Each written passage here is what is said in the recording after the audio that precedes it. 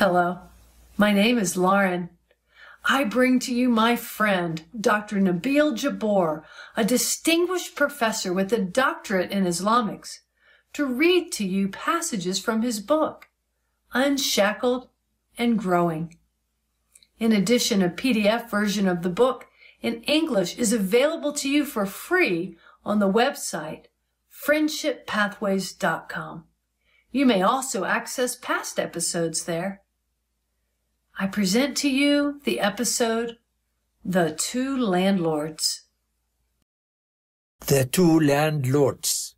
When a person puts his faith in Christ, he's born again according to the Gospel of John chapter 3. Just as new babies are vulnerable and need help to grow, so do new spiritual babies, new believers in Christ. When a baby is born at a hospital, she's usually placed with other babies in a closed, secure room that is not open to the public. Often, the nurses who handle these babies wear masks to protect the infants from germs and infections because the first few hours and days of the baby's life are critical. The same is true for the spiritual baby who has just experienced new spiritual birth. When a person responds to Christ, knocking at the door of his or her life, a new struggle begins. In the first few hours, days, and weeks in the life of the new believer, the devil will attack, planting seeds of doubt. The devil plays with our minds, asking these kinds of questions. How can that short prayer you prayed make you a new creation? No more a worm, but a butterfly. How can you face all the world throws at you and live victoriously? Are you suddenly going to get rid of the bad habits you have practiced for years? What about sins you might commit? What about your worries regarding the future? How are you going to handle the possibility of being abandoned by your family and friends? Can you face that shame? What can Christ practically do to help you? Years ago, I read an illustration that helped me understand how to deal with the devil and his constant barrage of attacks. Imagine that you live in an apartment owned by an evil landlord who is greedy and heartless. This landlord is well connected and knows how to manipulate the people living in his building. At the end of every month, he brings your bill telling you it must be paid right away. You plead with him to wait a week or two, and grudgingly he agrees on the condition that you pay it back with high interest.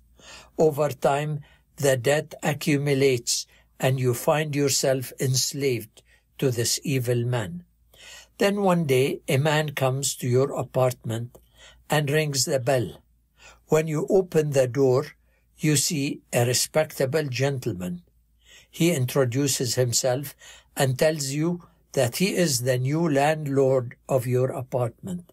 He bought the whole building, including your apartment, and knows exactly how much you owe.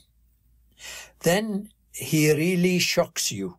He tells you that he has paid all your debts and that you can continue to live in this apartment the rest of your life for free, and he wants to be your friend. Then he tells you that he lives in the penthouse on the top floor of the building, and if there are any problems, to let him know right away. This illustrates our new life with Jesus. It is relatively easy for a new follower of Christ to believe that our debt has been paid on the cross and we have been forgiven if we have put our faith in Jesus Christ. It's also pretty easy to believe that we have been given the opportunity for a fresh start. But what is hard to believe is that from now on we are living for free. We know that we believed in Christ by faith, but when it comes to daily living instead of faith, we fall back on worry and hard work. The Apostle Paul wrote to the believers in Colossae, as we see in the Bible, "So then, just as you receive Christ as Lord by faith, continue to live in him by faith." How did the Colossians receive Christ? By faith, of course. He's telling them to walk with Christ by faith as well. Why is it so difficult to live by faith after opening your life to Christ? It's usually because the evil landlord returns with bills he claims you need to pay. When this happens, you have three options.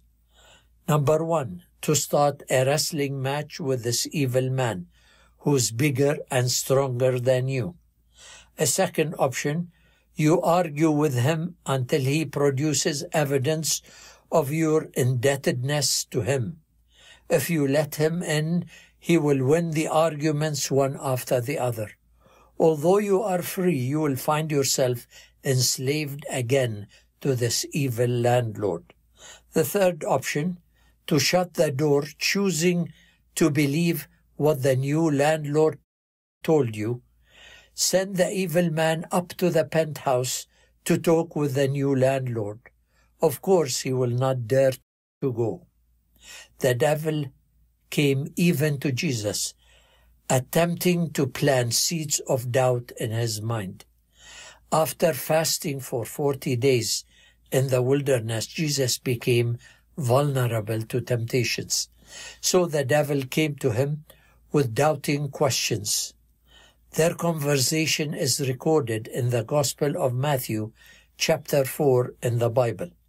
Satan said, "If you are the Son of God, tell these stones to become bread."